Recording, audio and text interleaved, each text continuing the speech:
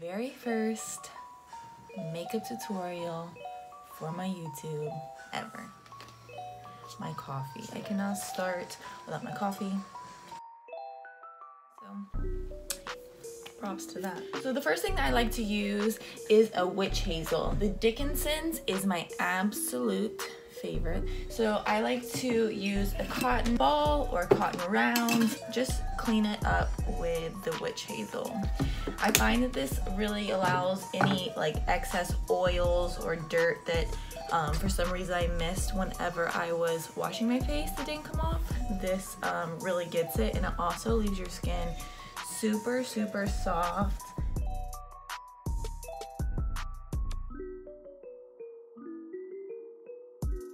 All right, so after you have cleaned your face with your witch hazel with a cotton round.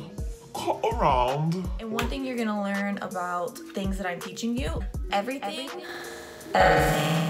is drugstore or Target or Walmart or Ulta. And when I say Ulta, I mean you walk in, you go to the left where it's affordable for mostly all people, not go in and go to the right and you're like, $80 for mascara. Not like that. Mostly everything that I use is super affordable. My favorite all-time moisturizer, and I have never switched up on this, is my Nivea Soft. It's face, body, and hands. Excuse me while my dog is choking. Lilo, I'm trying to film a video. Could you get out, please? Nivea Soft, face, body, and hands. Super lightweight, but yet very, very like nourishing. Is that a good word for it? About that much. All right, so you want to apply this throughout your entire face and most definitely down to your neck.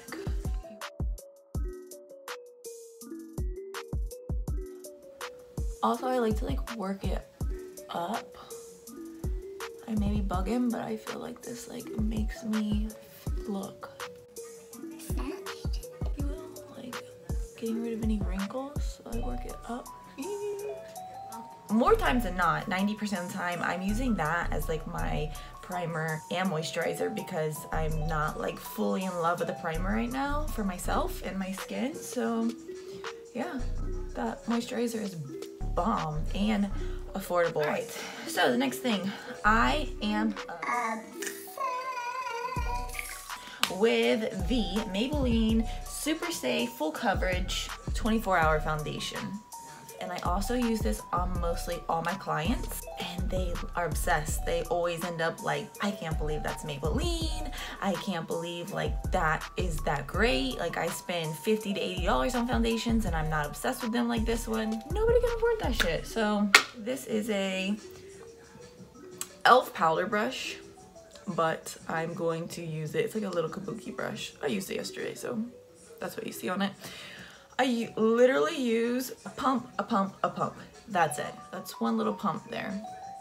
And I like to do like one side of my face and then pump again and do the other.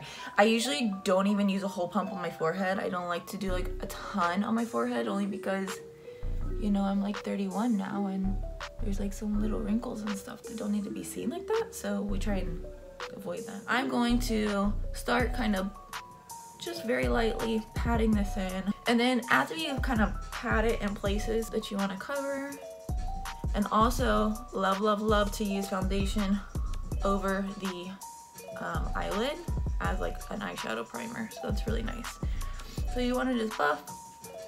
Once you kind of get things in the place that you want, you can start doing like little round circular motions, and always take this just a little bit down to your neck. Not the person who uses like a whole different foundation color than your skin and have to do it like down into your boobs and your stomach. Like, whoa. Like, again, another pump for the other side.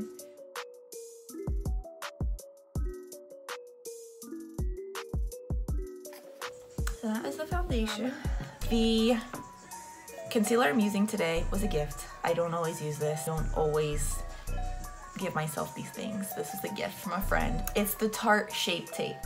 I absolutely love it, but I also have found there's a Maybelline and there's a CoverGirl that are very, very similar to this, and in my next videos to come, I will use those instead of this. I find that it's almost the same exact coverage, and for like literally probably a third of the price. I like to first go in to the little corner, make sure I'm eliminating any darkness that I have, and just pulling that out. And I like to kind of give that illusion that we're going upward and outward, so it looks like I'm awake, bitch. I'm here. One thing I really want everyone to realize is like something that is done wrong is people stop their highlight for concealer like here, and then you see it in pictures and you're like, Honey. but I took this down to where my cheekbone ends, so it's giving that illusion that I have a super high cheekbone. All right, I'm gonna take a little bit along the center of my nose, top of my lip, and here. Sometimes I like to just go like this.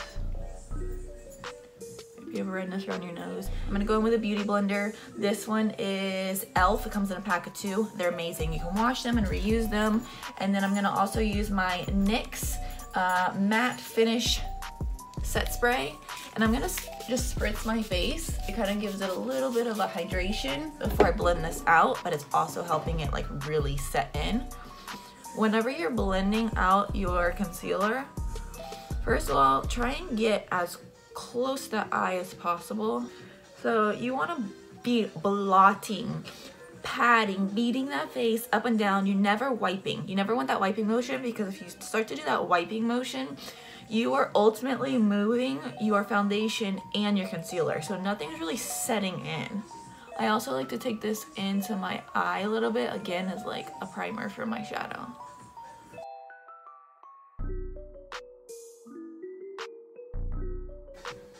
So, that's that. All right, so next I'm gonna set it. If you know me, if you ask me like, Oh, what's your favorite setting powder? you don't even have to ask.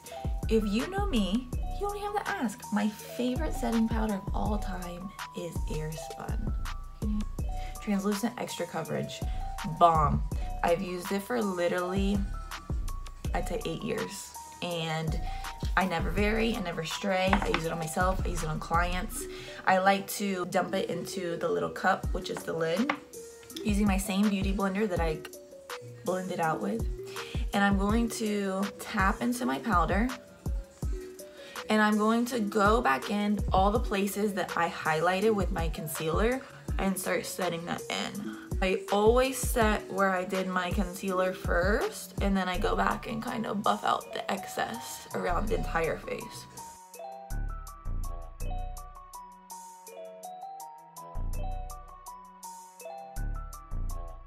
I'm gonna go back in. This is a cute little brush. It has little like beads in it.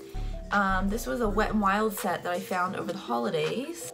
This is just a loose powder brush, and I like to go in and just kind of buff out the rest. I'm not really adding a lot more powder or product, but just to make sure that everything is set. This is what you will look like at this point, a little ghostly, but it's good. And you can see that tone of foundation and powder blend perfectly all the way down into my neck. Like, I don't have to take my clothes off and keep like, you know, going. Just pick a color that matches you guys. It's okay if you're light, it's okay if you're dark, whatever you are. Oh, nice shit. All right. Next, I'm gonna go in for my contour. This is another cute little brush that came in that set with little beads.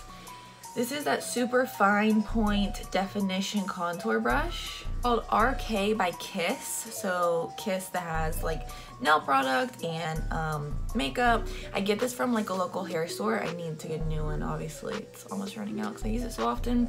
This is the 3T contour kit, and it comes in a powder and it comes in a cream. This one is the powder, and this is the medium to dark. So when you're doing contour, it needs to be matte. Like, I don't know, it needs to be matte. So I'm gonna go in here with this shade that I'm running out of with my little fine definition contour brush and just kind of mix it in there. This is the part where you're gonna be like, are you sure, girl? But I'm positive. So I like to use this, and I'm really gonna define everything that I'm gonna contour. When I do my contour, again, people do it too high, people do it too low. It's finding it exactly right. So find your cheekbone and where it ends. That is literally where you're gonna put it, top of my ear.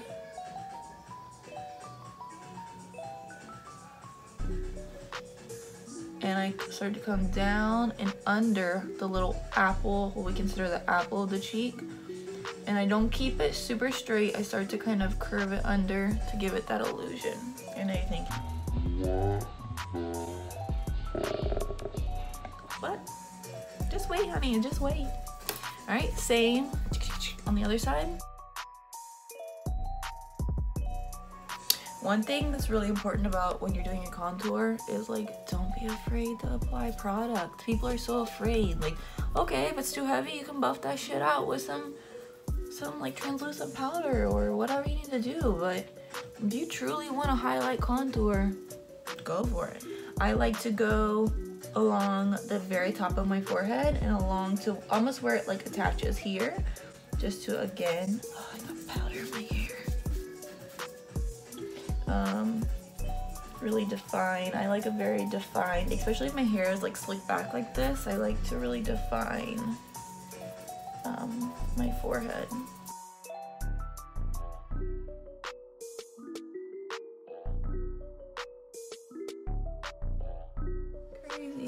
Crazy, looking unblended, exactly. And I'm also gonna take that same color. I used to use so many different brushes to contour my nose, because if you ask my husband, and you know him, he's like, your nose is so crooked, but I love you. I don't even know why he goes anymore. I just know it's crooked. I used to use so many different brushes, and I find that right now I'm obsessed with this one for it, just using the corner of it again. So I'm gonna take this, and you can make your nose as thin as you want. So like, play with it until you know exactly how you want. Just play. And then I also like to buff it up into my brows. It has that natural connect. Now that you kind of have your definition of everything, I'm gonna go in with my e.l.f. It's a little diagonal, also a contour brush. I think it was like $3 to $5. And I'm gonna go back in.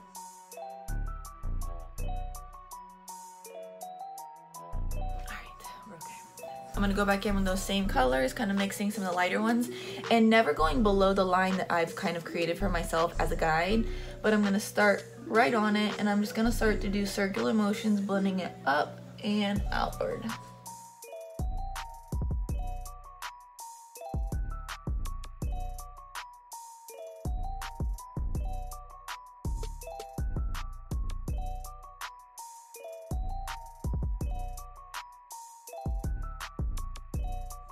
So you can kind of see the difference already, like this side compared to this side. Crazy? Not crazy. My loose powder again in my beauty blender, and I just like to pat underneath the eye, just start a little bit of a baking process. I don't like to do too much, but I do definitely love a bake. I use 3 things for my brows. Again, I have a favorite, and once I found it, I haven't stemmed away from it.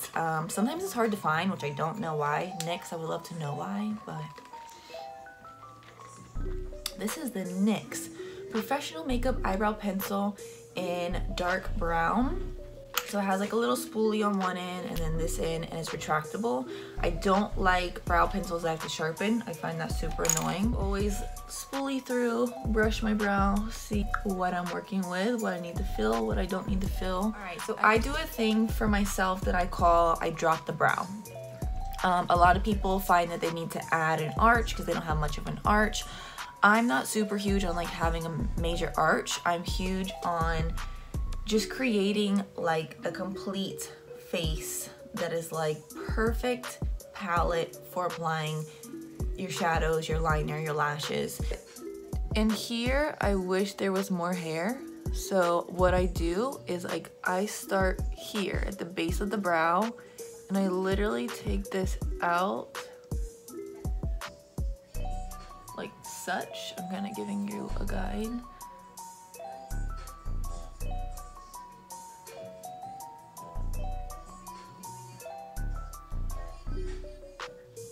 I like to really define the shape first and then fill it in. So you want your brow to start here, straight up from your tear duct, and then you want it to end right there as it angles out from the corner of the eye. So after I've done that, then I like to go in with little upward strokes, keeping it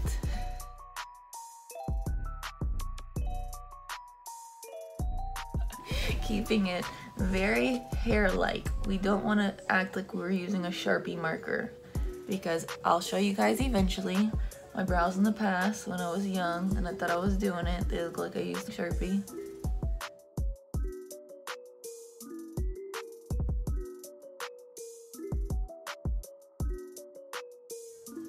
So in this area I like to go up, and then in this area I start to go out.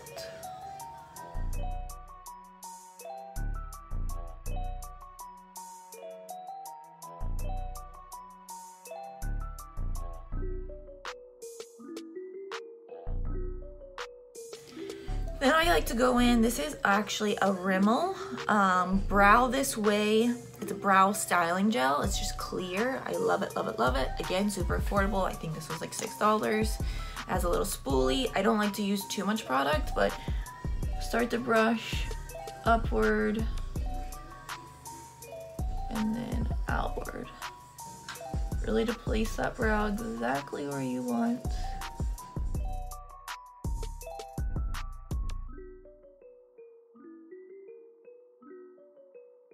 Just makes the eye more defined. This is Jordana or Jordana, I'm not sure how you say it.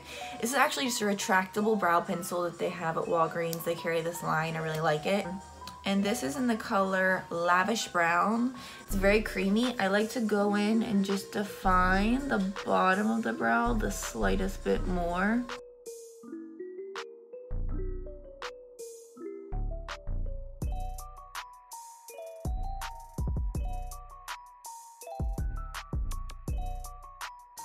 And sometimes I go back in with the brow gel after that, and sometimes I don't, just depending on how it looks. Alright, I'm gonna do the other brow and I'll be right back. How to cut it if you want to with your concealer. I'm gonna go back in. This is my Tarte Shape Tape again. If you're using the Maybelline or the CoverGirl, they both work the same. So I use this tip point of it, and I just clean and define the slightest bit more. And I usually don't go all the way out because I can just drag product. I don't want to put too much. I'm going to use, this is a MAC brush. Couldn't tell you the number. I've had it for forever. It's a super tight bristle, and I just like to define and buff that out just the slightest. Again, super light-handed. Light-handed, is that a word?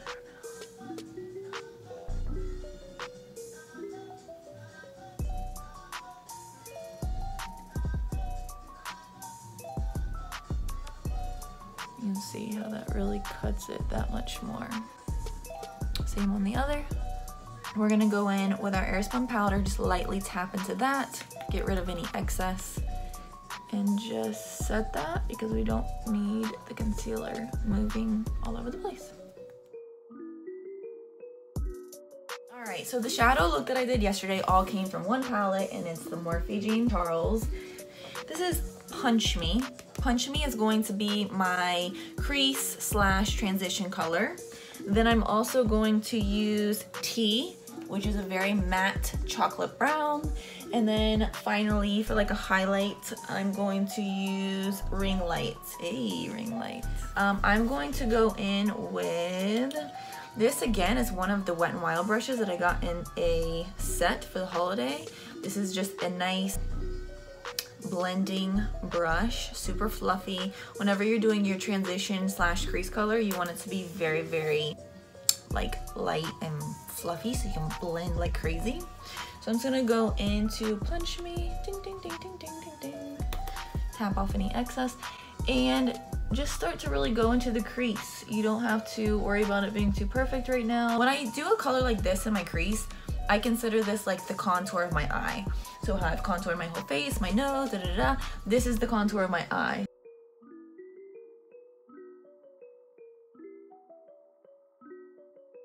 Sometimes I'll just leave it like that, throw on mascara and go with a red lip. There's so many things you can just do with a nice crease color by itself.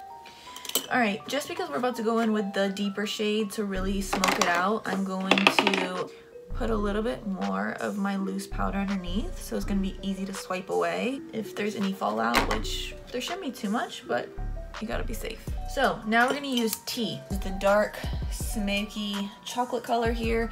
Again, this is a brush that I got in that Wet n Wild set. I used it yesterday for the look, as you can see. It's more of a compact brush. It's not so much like a blending brush because I'm really packing the color on now. I'm gonna rub it into there, tap off too much if you have. Now the key to getting like a good smoky eye is not blending it like we just did that lighter color. I'm really gonna pack this on, and I'm gonna pack it really onto the lid, keeping it close to the lash line, and then I can always go back with my brush that I already used and blend it out.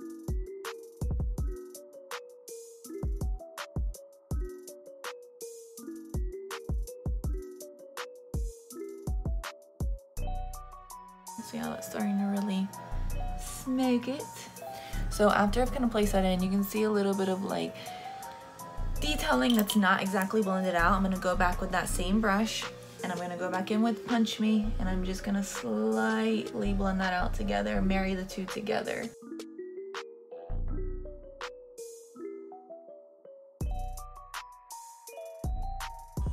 All right, let me do the other side. I don't even know what this brush is. It's a very, very tight, it's not an angle brush, it's a flat brush. I like to use this brush underneath my eye to really smoke out any color that I'm gonna use. I'm gonna pat it into T, and I'm gonna just start from the corner and really smoke out this lash line on the bottom. And I like to connect it here in the corner.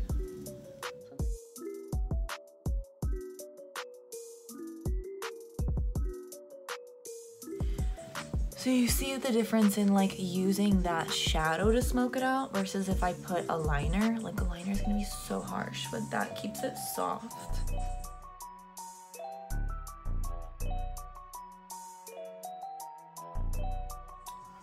And you can go as heavy or as light as you want on this. Alrighty guys, so that final little detail that we're gonna throw in there, I'm gonna use the same brush that I used to buff out when I cleaned my concealer underneath my brow to cut it.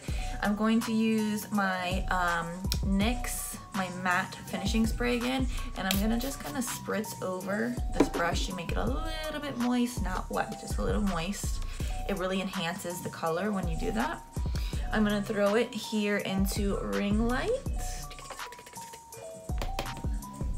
and I'm gonna pop that into the inner corner.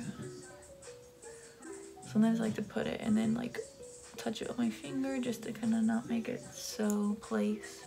And then I'm gonna use the excess underneath this brow just a little bit. And I don't do from like inner corner out. I just kind of go from the arch area out and then sometimes blend it down.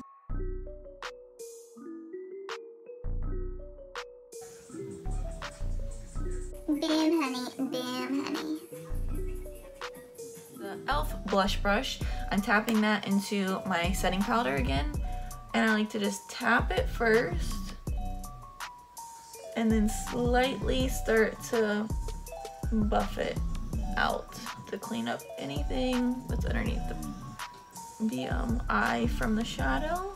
Which if you use those techniques like I showed you, where for the dark color, which was T to smoke it out, we really pressed it in versus like blending it back and forth, that should save you a lot of time on your cleanup. It's a day look, so I'm just gonna do mascara. All right, before we get into mascara, I am gonna pop on a little bit of blush. This again is the same brand where I get my contour, but this is the RK by Kiss again. Dare Blusher Sweet Cheeks palette. I like it because it's very, very light, like this pink tone. I love it because it gives just enough without being like, whoa. It's very sheer. Again, I'm gonna use this Wet n Wild brush that I got on my holiday set. It's a blush brush. I love the little coverage it gives. I'm gonna just tap that into the this light pink here. It doesn't even say what color that is. This palette is just called Party and Dare. Party and Dare. So I'm gonna just pop that into like the apples of my cheeks.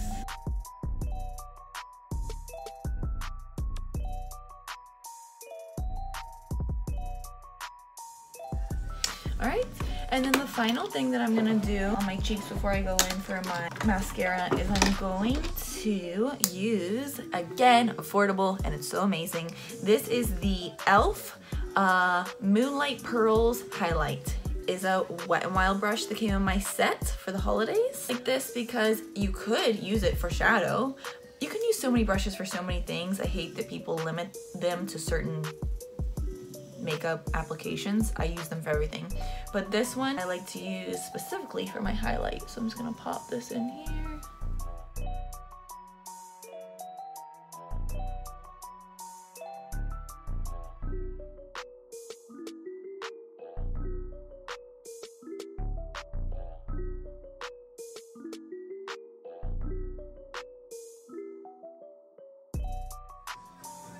I like a little bit on my forehead.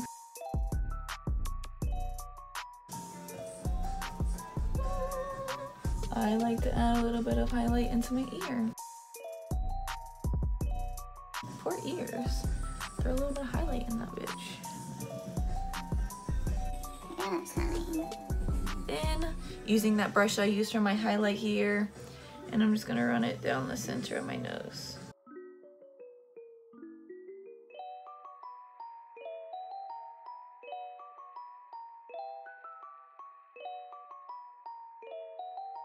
I never do mascara without curling my lashes first.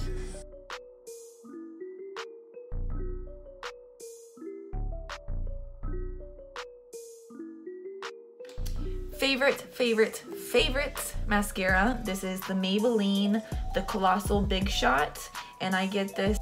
I usually get it in black as black. I want to work it into the root of the lash, back and forth, and then work it up.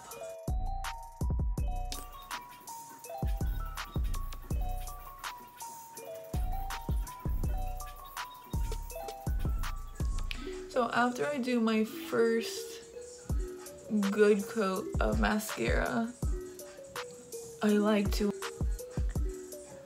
let it dry while I do my lips, and then I come back and I curl them again and put another coat. I don't have big lips really, but I love a full lip, so I enhance my own. I don't want to get my lips done. I don't know if I'm gonna love it or if I'm gonna hate it, so I make it work as a makeup artist. I am going to use, this is a NYX lip pencil. These are the ones that I can sharpen myself. I love them so much. This is in the color Espresso. Even if I'm gonna do a very nude, like natural lip, I like to go darker with my liner so it really defines the lip shape, and then it allows, you know, for the nude tone lipstick or gloss to kind of balance out, but I do like a darker liner when I'm doing this. I start with my bottom lip. I definitely go outside of my lip, but I still keep my lip shape. I feel like that's key. If you were to totally be like doing a whole new lip shape, people are gonna be like, I can tell, which I'm sure people can tell, but it still looks natural, so here it goes.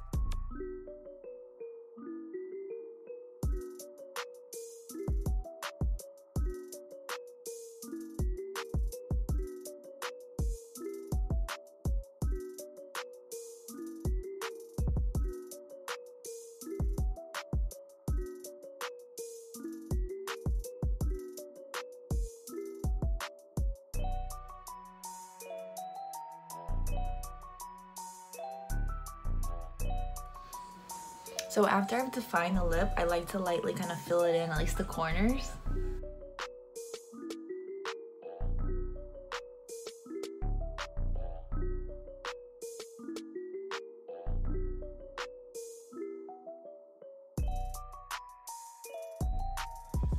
That works as a good little primer.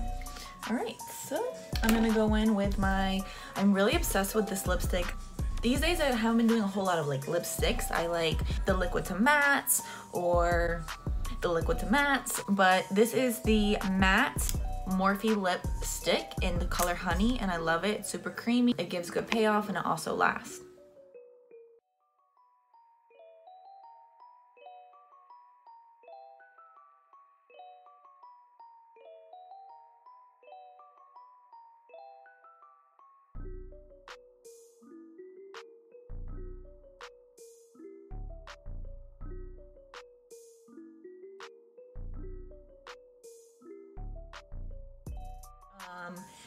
After I do my other application of mascara, I'm gonna throw on gloss, so be right back.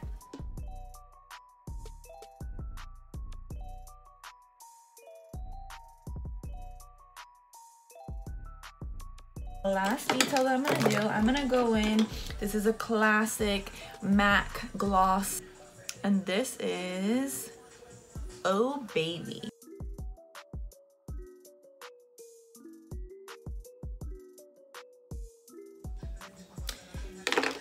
Final thing, I'm gonna go in on my NYX matte finish. I like to shake it up first, make sure it's good, and then I'm gonna spritz myself down, or like take a shower.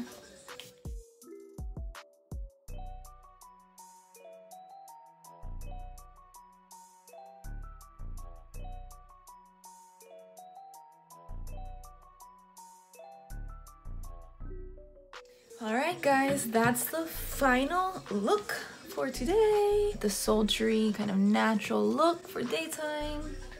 Hope you guys like it. Hope it was beneficial. I hope you all can afford this cool product.